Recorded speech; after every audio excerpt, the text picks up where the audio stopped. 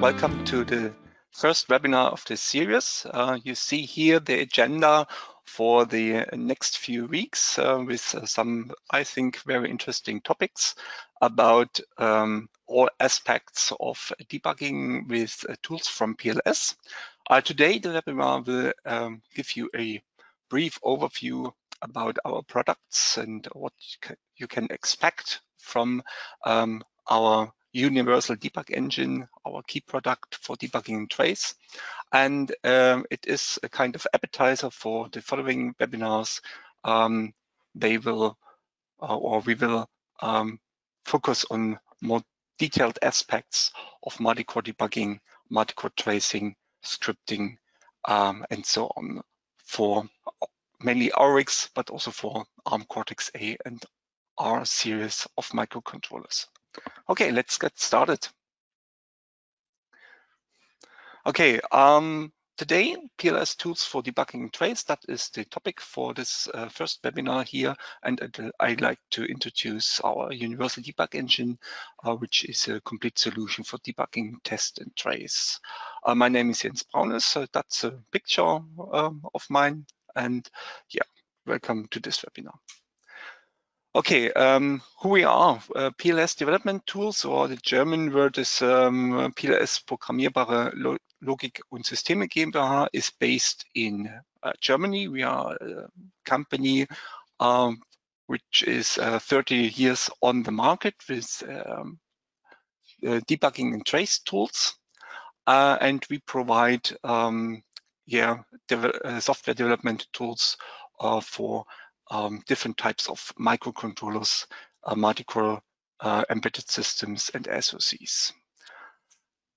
So let me introduce our key product, the Universal Debug Engine, a little bit in details.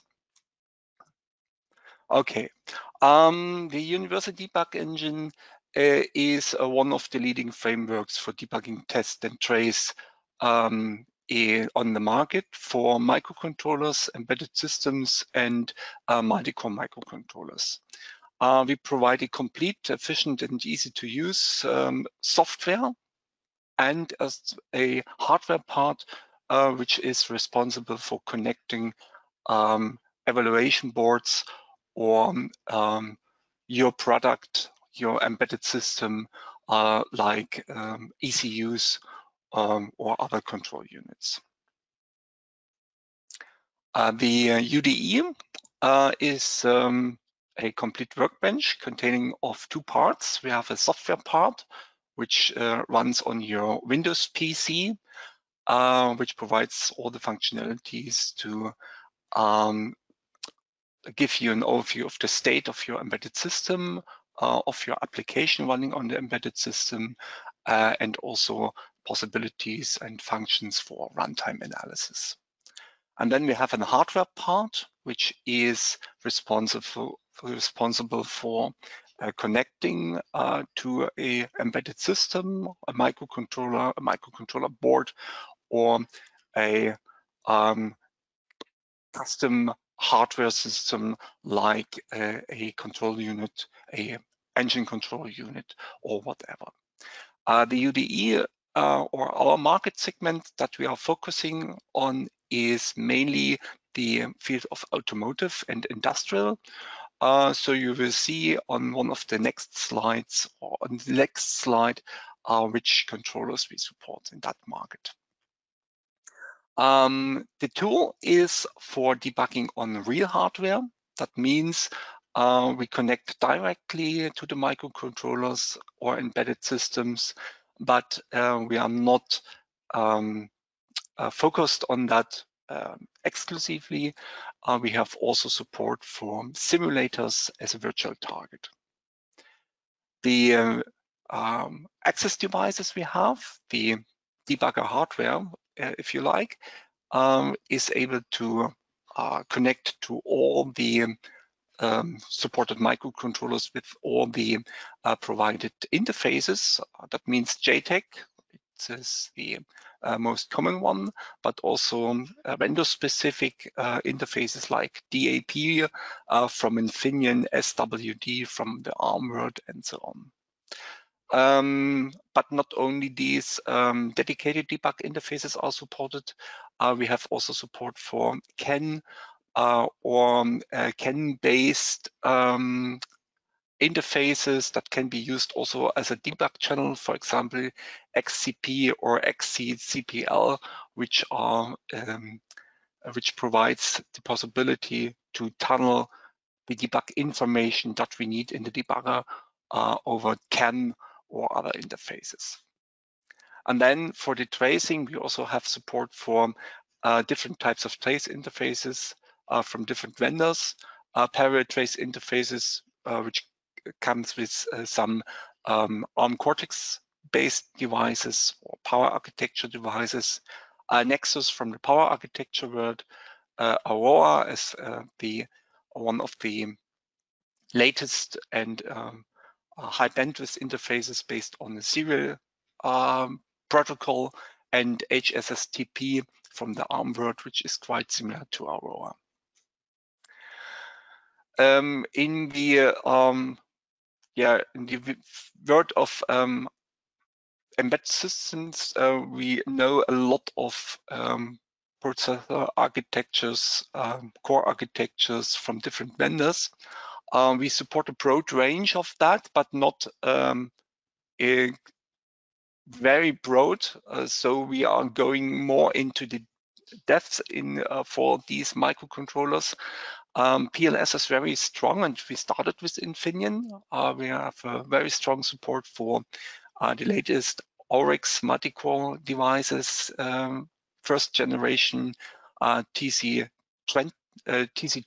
XX and the second generation TC3XX systems, but also for the older tri-cores TC17XX and TC11XX. Also for the ARM-based XMCs, and as well as for the legacy devices from Infineon from the XC and XE family. Also, they have support for the multi-core systems based on ARM from NXP and ST. The latest devices are the S32, G, S, and V from NXP, as well as the Stellar based or the Stellar family based on Cortex R52 from ST, and also from the Renesas world, and also a couple of ARM-based controllers, mainly Cortex M and devices from ST and so on, that are devices for the industrial world. Okay, then let me introduce the hardware part of PLS tools of the Universal Debug Engine. We have a family of 3 devices, which we call universal access devices. The basic base device that we provide for basic debugging and entry level on-chip trace, and also for production flash programming, is the UD2 Pro, which is the most cost-efficient device in our portfolio. And then we have we call it all-round device for debugging and trace, the UD2 Next, which is also interesting for remote debugging if your target is not located at your desk or in your lab. So you can use this device in a LAN network as well. And for high-end trace with high bandwidth and with a lot of trace information that has to be captured, we provide the UAD3 Plus, which is also able to for remote debugging as well as for multi-target debugging. So let's have a look into these devices a little bit in more detail. The first device, the UAD2 Pro, is, I already said, it's the base device for debugging. It combines traditional debug interfaces like JTAG or others. I mentioned these here on this slide are with a CAN interface, so you can use this device also if you have no access anymore, physical access anymore to the control unit. For example, if it's is a closed control unit, for example, then you can use the CAN interface to tunnel the debug information. And it provides also support for on-chip trace buffers. That means there's no trace memory inside this device. You have to use devices like the AURIX emulation devices to capture the trace into the on-chip trace memory and read the recorded trace information via the debug interface. To connect this device to your host PC where the UDE is running, you have an USB interface. For all our devices, we have a standardized debug adapter concept. These adapters are connected to our UDE devices of the UDE family and adapts the debug signals and also the physical connectors for each supported microcontroller architecture and evaluation boards. As an option, you have also the possibility to replace the standard debug adapter by a galvanic isolated adapter, which is interesting for customers developing in a harsh electrical environment, like for electrical inverters or converters, etc. So the next device in our family is the UD2 Next, which provides a high performance debug access via all the supported debug interfaces. You see here, again, the used debug adapter. It's the same as you can use it for the UD2 Pro. It has, in addition to the standard debug connector, a ASC and a CAN interface using the RS232 connector to allow also debugging via the CAN bus. As an option, this device provides plug-in modules or can be extended by plug-in modules for different types of trace interfaces.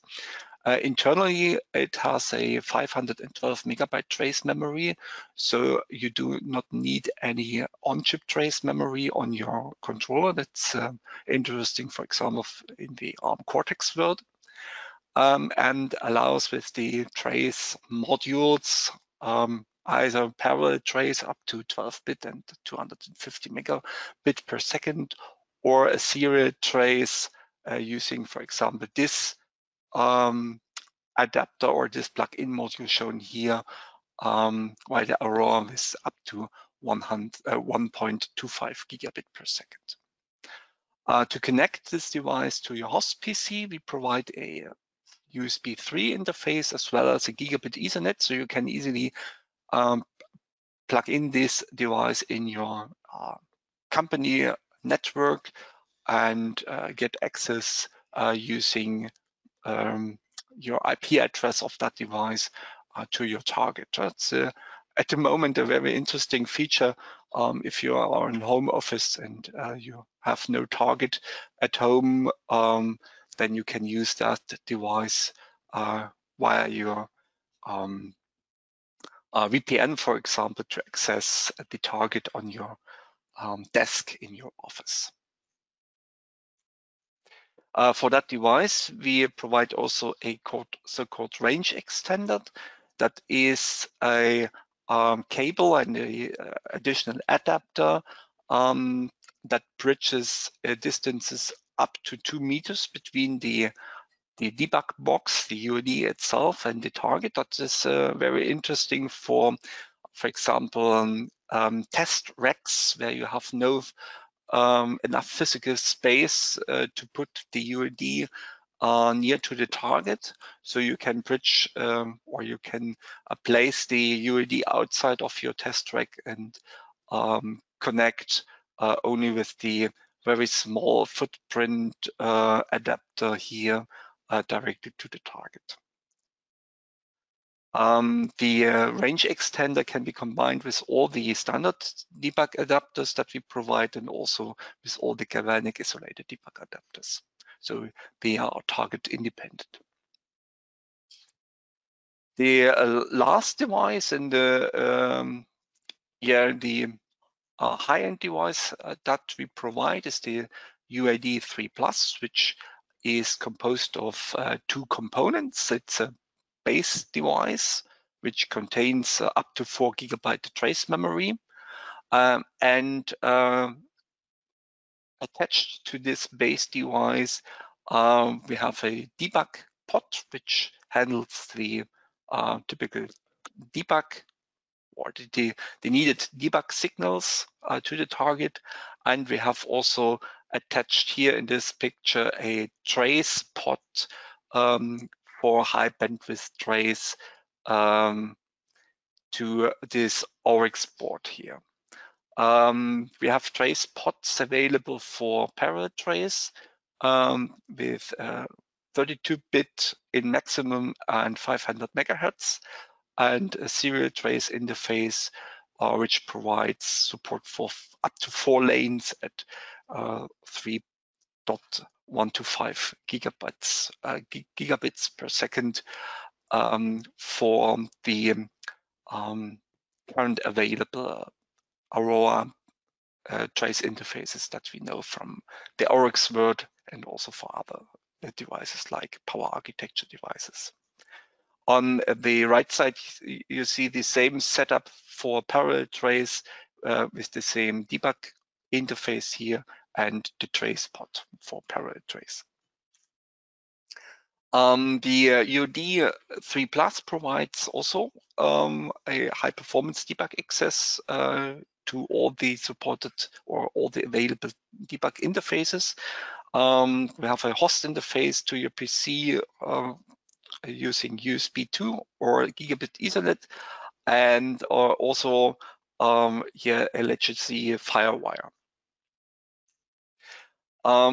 The hardware setup, it's a bit more complicated. You can connect either the debug pod to the base device using a PCI Express cable, and the debug pod provides itself two debug connectors for two targets. So with 4 pods here that can be connected to the base device and 2 debug interfaces per pod, you can connect in parallel up to 8 targets.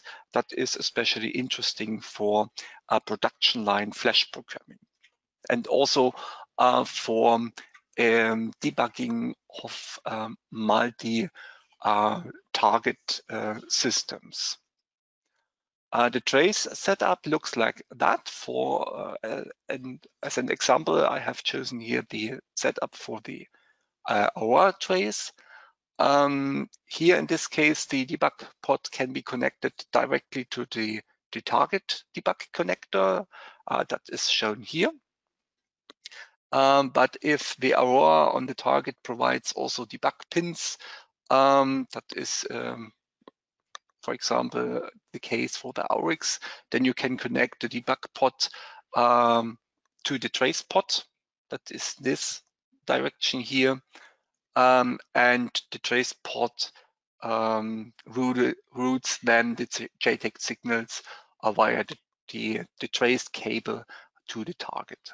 So that saves 1 cable to the target, and it's quite interesting solution. For the UAD 3 Plus, we provide also a so-called multi-target debug solution.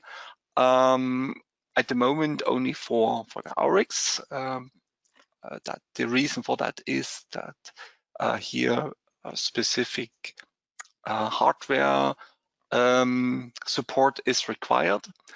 The key feature for that multi-target debugging is if you have two oryxes used in your system.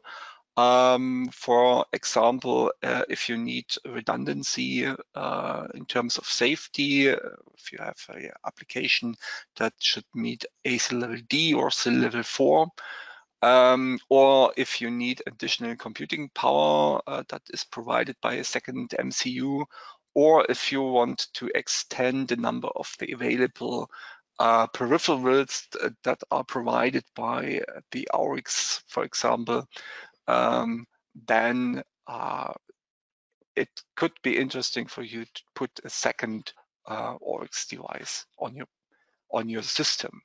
And for that, you need specific debug support.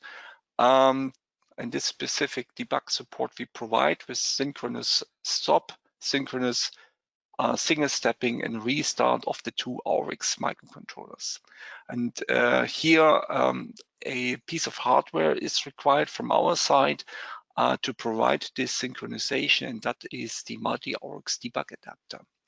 It looks like this is a picture of that, and this is a schematic view of how it is connected to your target. The target is on the right side, and on the left side, this is the debug pot. Here, the UD3 Plus base device is connected, and you use both of the debug connectors for the both debug ports or debug connectors on your target system. And you need an additional trigger or additional trigger lines to the target for make sure that you can use the synchronization mechanism that we provide.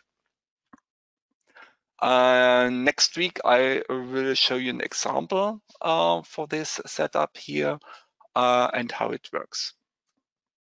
Okay, then let me show you the software part of the UDE debug framework and some interesting or basic features and some interesting features. A lot of the features I will show are detailed more in the next few weeks in separate webinars. So it's a kind of appetizer, what I'm showing now.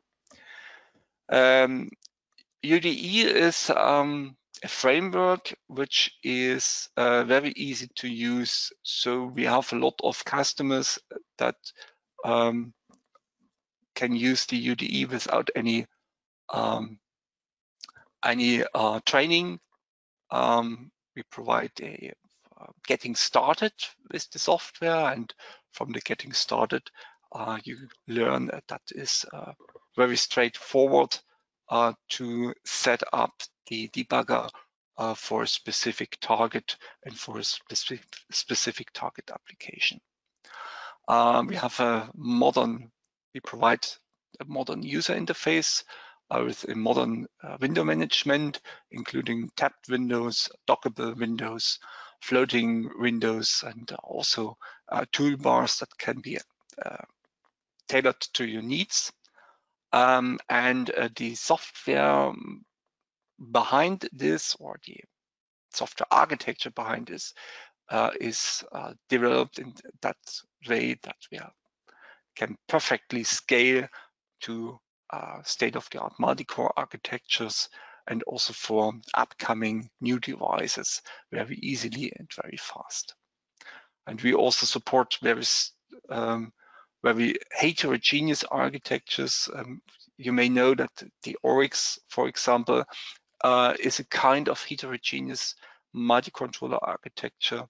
We have up to 6 tri-core cores, but we have also a HSM core, which is the hardware security module that is also supported by the UDE, but also the GTM, the generic timer module, which is a completely different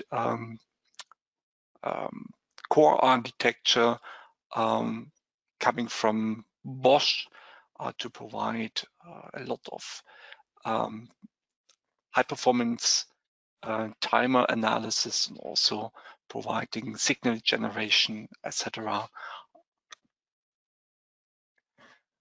Easy to use means that we provide a very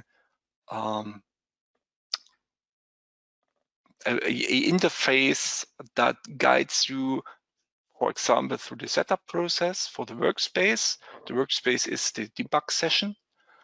So we provide also predefined target configurations for almost all available evaluation boards and also for customer boards that can be used to provide information to the debugger, which target is connected, which cores are connected, which target interface is used, which debugger hardware, which UID is used.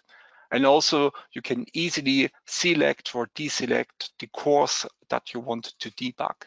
So you need no additional scripting knowledge or something like that to set up the debug session and to flash or program your application to the target. The workspace is persistent. That means you can save it and keep it for the next day. So it contains all the settings for the target connection, as well as all the settings of the user interface. So you can left off your work and continue at the same point at the next day. You can also transfer this workspace to another PC, which is also very interesting in larger companies where you have different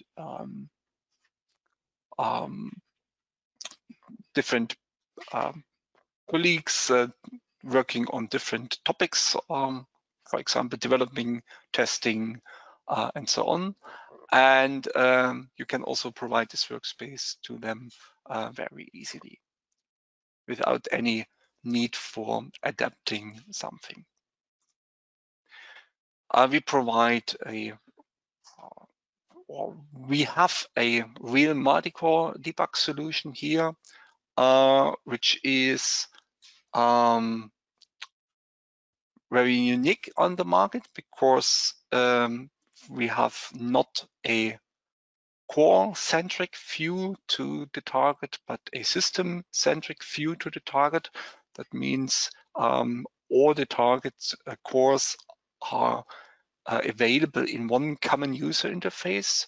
You need no separate debugger instances, and to get a very easy overview of your target systems, all the windows are colored, so you can see very easily which window belongs to which core.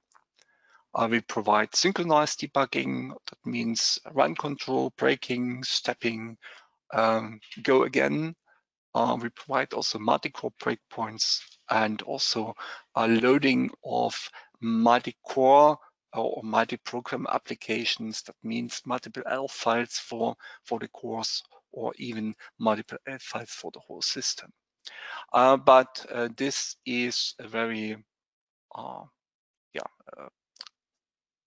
a topic that goes beyond the time that we have for today. So we decided to have an own webinar for that, which is held next week, same day, same time on next Thursday.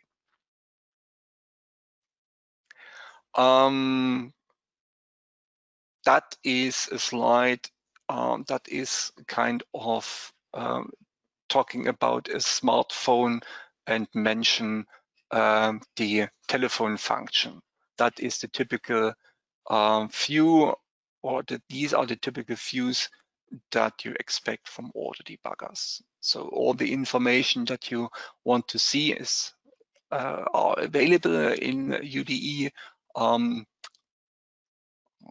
Maybe peripheral registers are very interesting in the world of embedded systems, because all the peripherals are controlled by its own register set. We provide this in a very user-friendly way, so you see all the bit fields, and additional to that, all the also textual information describing the values that are in the bit field.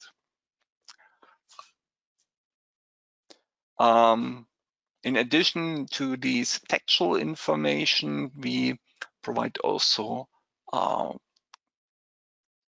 charts that can be used to visualize, for example, memory allocations and variables over time, and as well as visualize values from memory. That is a window or a chart that shows you on the x-axis, for example, the memory location. We have here an array, a field of values here, and over these values or over these indices, we can show the values over the memory locations on the x-axis and the value itself on the y-axis. That is also a traditional debug functionality, breakpoints setting in code or in data, centralized, controlled by a centralized window. That is a new feature in the new release of the UDE, that we have a centralized breakpoint window for all the cores, and we support also the hardware breakpoints that are based on the on-chip debug functionality of the target, as well as software breakpoints. Software breakpoints are only available in RAM-located applications.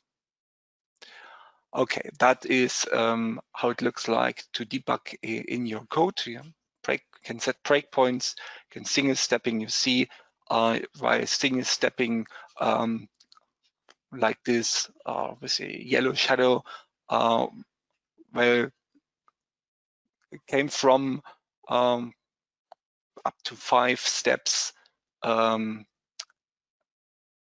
You can look back and see what was the instruction or the statement flow here in debugging. UDE contains also a flash programming tool, which is also available as a standalone tool and sells by PLS. This provides all the flash programming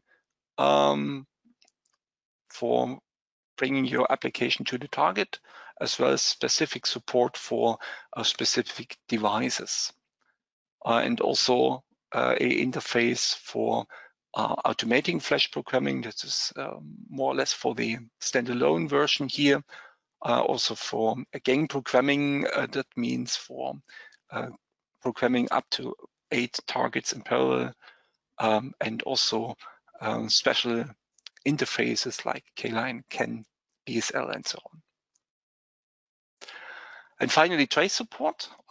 Trace support is available as additional license, and provides you the possibility to do trace-based debugging to find bugs without stopping the target, look back in time, and also do some trace-based measurement or trace-based analysis, runtime analysis like profiling, core graph analysis, and performance analysis, and even code coverage. And finally, there are plugins available for different types of operating systems, like for a number of RTOSes. Newest ones are Safe RTOS, Free RTOS, as well as PXROS HR from Hitex, and also for Other popular RTOSes that we find in the automotive and industrial world. And also for AutoSAR Classic, we have support with a plugin that provides, on one hand, the information about the running operating system based on the so-called ORTI file that is comes out from the build process, and also provides trace of the executed tasks and runnables based on for example, Oryx emulation device. And with the trace, you can export trace information, pre-processed trace information also to third-party tools for a more sophisticated visualization and also for runtime analysis and time measurement, like we have it for QuantView from our partner Inquan. And finally, UDE can be script, that means remote controlled using a open software API, which is part of the standard license of UDE. There's no additional fee. To use this feature here, we support external and internal scripts, macros, maybe term that you are familiar with, and also to connect third-party tools to UDE. The unique feature here is that this the base technology, Microsoft Common Object Model, we have no proprietary scripting language that we provide. You can use every script language that you like and that you are familiar with. Typical examples and very popular are Python, Perl, even Windows PowerShell, JavaScript, and some of the users still use Visual Basic Script. So all these scripting languages can be used to remote control the debugger. And again, I will show you some examples in one of the following webinars here.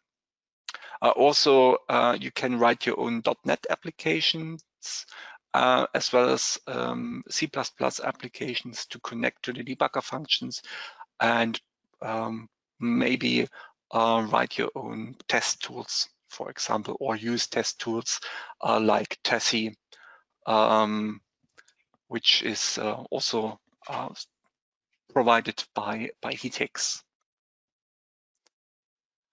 And finally, I'd like to show you a real running UDE, showing a subset of the features. On the top, you see features that are using the debug interface to an Oryx TC39 device.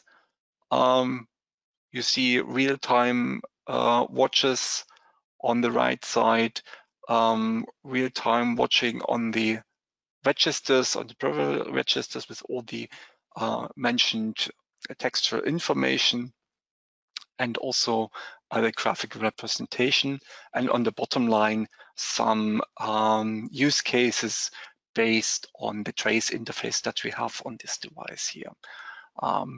Executed functions over the time, a trace of 2 cores in parallel, as well as code coverage analysis.